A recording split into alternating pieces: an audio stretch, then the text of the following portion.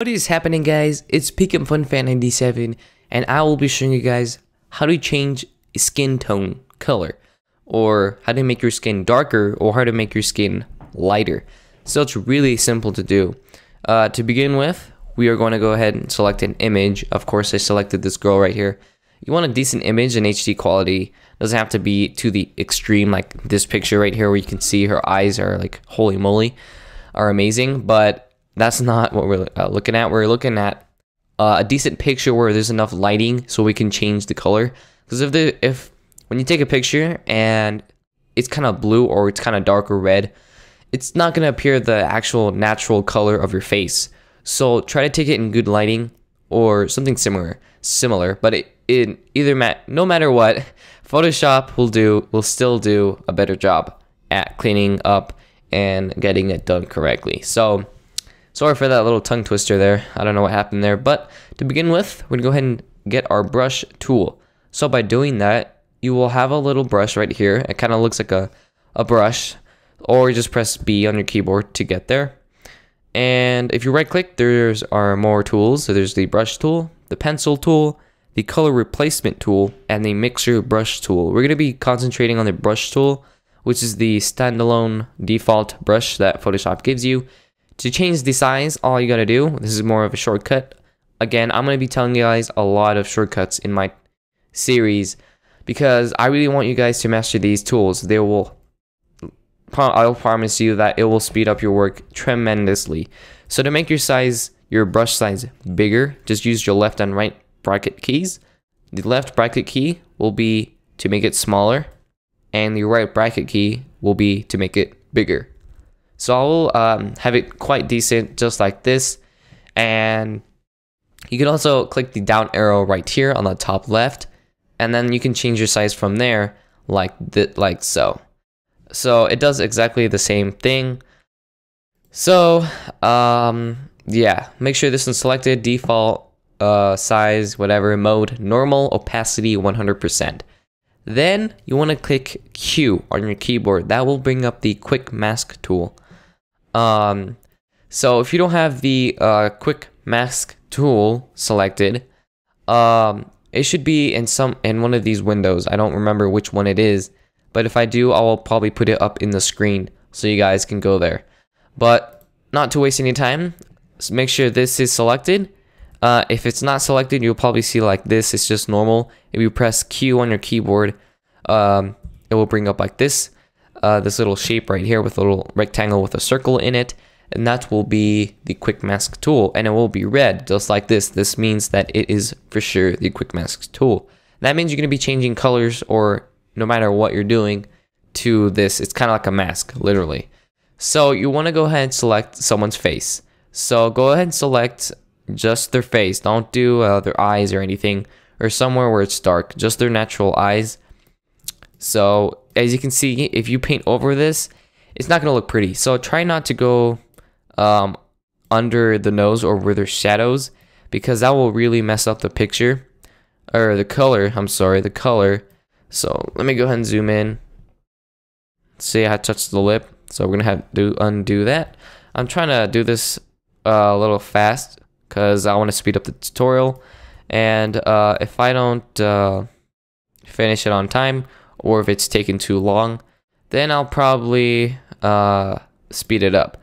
So what I'm going to do is I'm actually going to have to speed it up, and you're just going to be doing this throughout the time that I will be doing. So you're just going to, get their face, around their eyebrows, under their eyebrows, just everything besides her eyes and her eyebrows, and her lips, and her hair. So after this, make sure you select the hands, because that's what's on there. Obviously you don't want to have your face to be darker than your hands, but that's just the natural skin color of your hands, would probably be lighter. So I'm gonna just leave that normally, but if you want to change that, go ahead and be my guest. I don't care. But I'll come back, and once it's finished, we're gonna continue. Guys, I am back. As you can see, I'm not finished, but I just wanted to give you this little tip. If you're doing the lips, as you can see right here, and if you don't want to touch the lips, you guys might be having this trouble. If you don't, then great, just skip along. But if you do, if you go like this and it's really dark, that may be a problem. So all you gotta do is you right click anywhere. You can just right click, and that will be you'll get the exact tools panel that you will click right here on the down arrow, and you right click and you change the hardness. You change it to about, I would say, probably 35%, and that will actually decrease the opacity, as you can see. So that's really great if you're going up close. Excuse me, if you're going up close to something that you don't want to overlap. So that's just a little tip for you guys. But I'm gonna continue finishing this, and I'll be back. Guys, I am back, and again, you may notice that I'm not finished. But if you guys want to erase something, as you can see, I went over the hair. All you gotta do is actually use the delete or the eraser tool right here, the eraser tool. Just press E on your keyboard, and you start clicking, and this will erase the quick mask tool to whatever you messed up on, and that will help you delete and get rid of stuff. So I'm going to continue, and I will return again once I'm finished, for sure. I am 100% finished with the result. As you can see, this is probably going to look like the one you have right now, or it may, of course it's going to be different, but you should get similar results to this, where your person has an ultimate ultraviolet sunburn on their face, but this should work out. So once you have done this, you want to go into image adjustments. Then you can either choose one of these. Now before you do this, make sure you click this and then go to images adjustments, and then you can go to brightness, levels, or curves. Select any of these. You can go into brightness. Now you can change the brightness, but before we do that, let's go to where is it? Oh yeah, sorry, I didn't tell you this. All right, you go into the quick mask tool. My mistake, sorry. You go down to the tools right here, and you click the quick mask tool, or just press Q again. Then you go to select and select inverse, or shift command I, or shift control I, and this will select the inverse, which should only be the face of what you selected.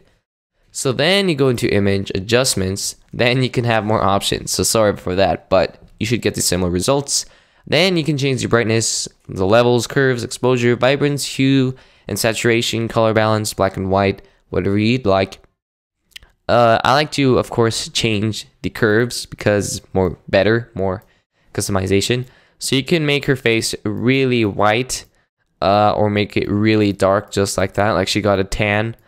I like to keep it just under a medium tan, just like that. Kind of bump this. We'll make this a little higher just to blend in with the photo. We can probably put this up because you can see on her face right here, that's not looking pretty. So I guess I'll go like this. Move this down just a bit. Plus you can add more. This basically, I didn't tell you, but if you click, there's like a little cross sign or a cross sign. That means you're adding a new point every time, like an anchor point. This means this is the darks, or the shadows, I guess. I'm not really familiar into this kind of system. This would obviously be the highs. So yeah, I'm not gonna get into that yet because I'm not mastered with that yet, but you move around whatever you'd like to have, and once you are happy with the result, you just click OK. You click OK. Then to remove the lines, you go into let's go to select and deselect, or press Command D, and there you go. There's your finished product. Now, of course, if I zoom in, you will see that I went a little under of her skin, but that's okay. You know, of course, I didn't take my time as well, but you can see that there is probably a few difference into this picture. So, you know, there's like a before and after. Oops, I know that's not a before and after. But yeah, that's a really nice way to kind of get your skin a little darker, a little brighter. You just do the opposite of what I made darker, right? So if you were to delete this or use the erase tool, it's actually going to erase the document. So you don't want to do that.